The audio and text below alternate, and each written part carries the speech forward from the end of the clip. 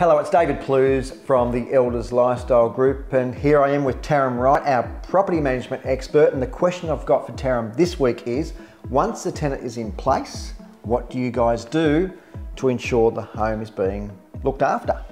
So what we do ongoing to ensure that the property is being looked after is we do what's called a routine inspection, and this basically just involves our property managers coming out to the property, meeting with the tenant in most cases, and going through each room and seeing whether there's any cleanliness or damage issues that need to be addressed by the tenant.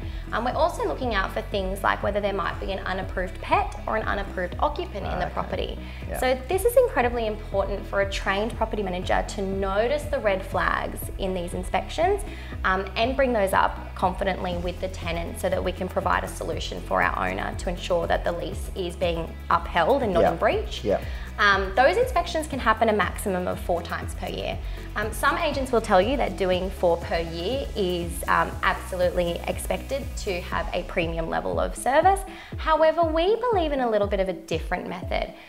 We go on a good behaviour method. So if we do the first inspection at the 3-month mark and see how that inspection pans out, and if it is a really great inspection, tenants looking after the property, then we'll actually dial that back to every 6 months. And the reason that we do that is so that if there are any issues that come up in any of the inspections, we can actually reattend and go back to the property within 2 weeks to make sure that something's being rectified.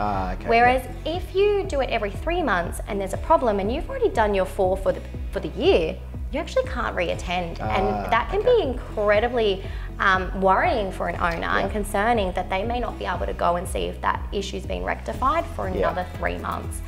So we like to work smarter rather than harder.